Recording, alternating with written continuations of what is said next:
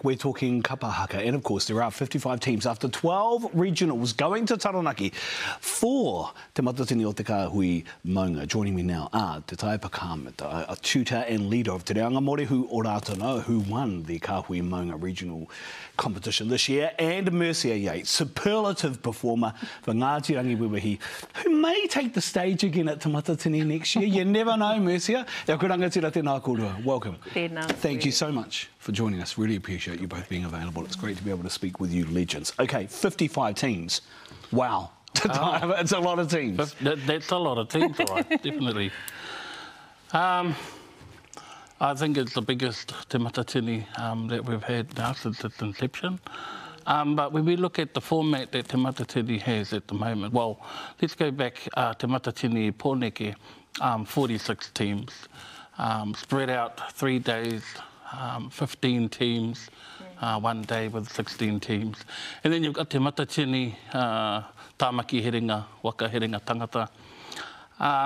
Again, 48 teams or so, you know, 16 teams and whatnot. Now 55.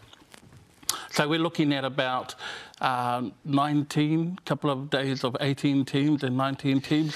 Now when you start at 8, 15, 30, and then you're looking at 6:30 finish, but with 55 teams, you're looking at about an 8 o'clock finish. Yeah. It's a long day. Some of us kapahaka freaks love it, It's Mercia. absolutely hard. But it's hard for judges. I mean, you've judged. It's hard, eh? And koera no hoki tāku, like just looking at that formula, if it's not spread out over a 4-day period, it would definitely lessen the load for the judges. But I just think 55 teams for Te Matatini, whilst that's great, because it demonstrates that our rohe and our haka is alive and thriving. However, what we also know, having judged, is that is a huge tax on our judges. And I just don't believe that we need to be facing the pressures, I suppose, as judges, but also for the kaihaka themselves. That's a long day for kaihaka. And of course for the hokainga, so we've seen some footage there of some of the regional performances.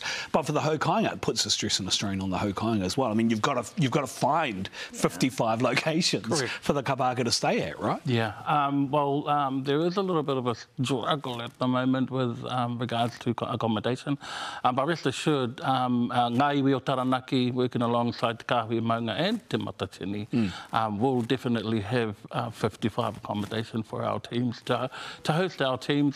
Our kapa, priority would be our kapahaka, and then of course everybody else. Yeah, great for the Taranaki and wider community economy though, which is awesome. So let's talk about the quality of the performances from the 12 regionals, because as you say, there were lots of teams.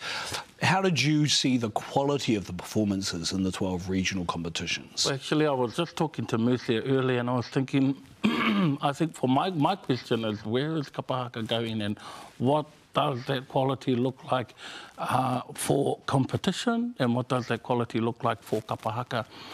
But I can see that kei te whanake haere, ngā kapahaka right across the country, and the new ones that are coming on board at the moment now are actually competing for the competition and not just to entertain, albeit majority of them were kei tautoko teams. We saw a little clip of, I think it was Te Rangiura o Wairarapa just before, so that's one of those teams I think that has just blossomed. Only had a couple of competitions, one maybe regional competition previously. They'll be contenders.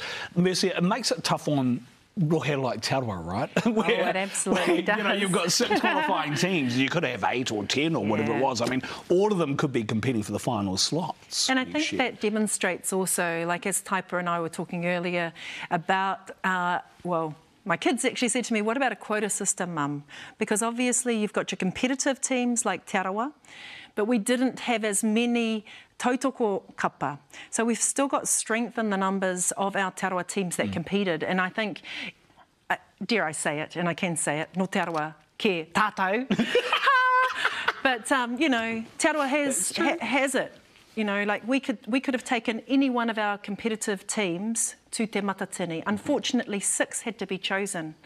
We also, when we spoke about the quota system, we've seen regionals over the last few months where their tautoko kapa have been more than the competitive teams. So where is the fairness in that when we start looking at the groups that qualified for Te Matatini?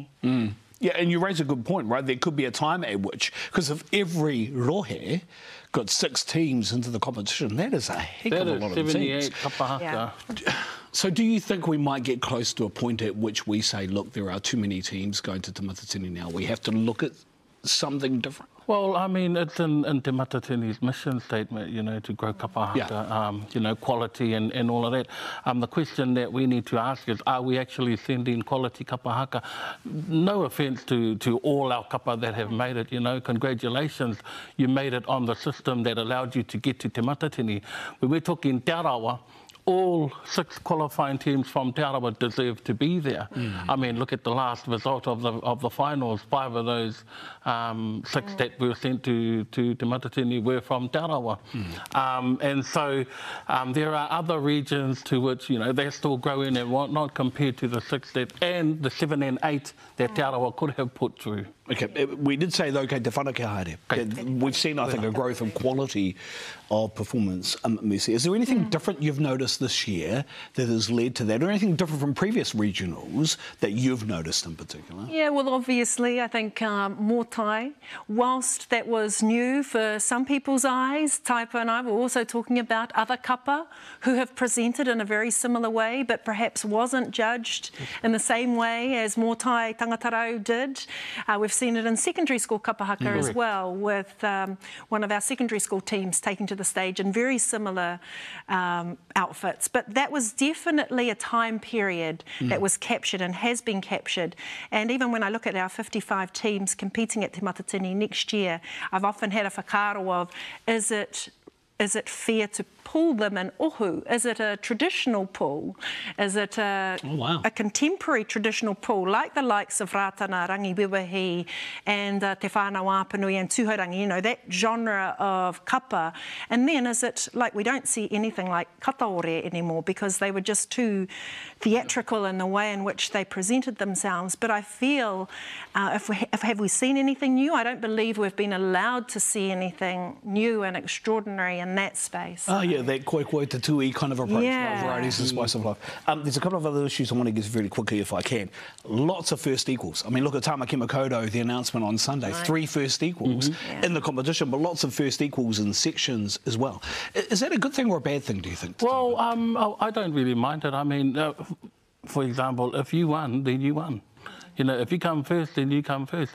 Because if we take that result and we go back to 2019, where Ngāti Manako and Ngāti Rongomai were neck and neck until it got to the Haka, you see.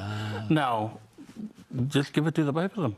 You're a winner, and everybody's a winner. It is an It's one of those moments.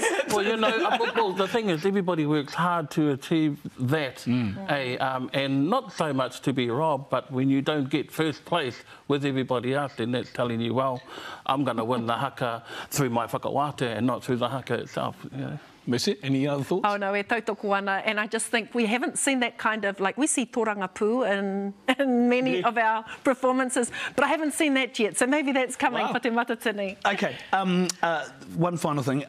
Aside from Te Reanga Morihu and Ngāti Rangiwiwahi, who's going to win? Well, it will definitely be one of the top 10. Well, the thing is, everybody hopes that when they make it, they're going to win Te Matatini. I mean, I'm not going to make no joke about it. Te Reanga Morihu was reaching for the top. However, Tainui hasn't been at the top for a very long time. Te Arawa... been knocking for a little bit.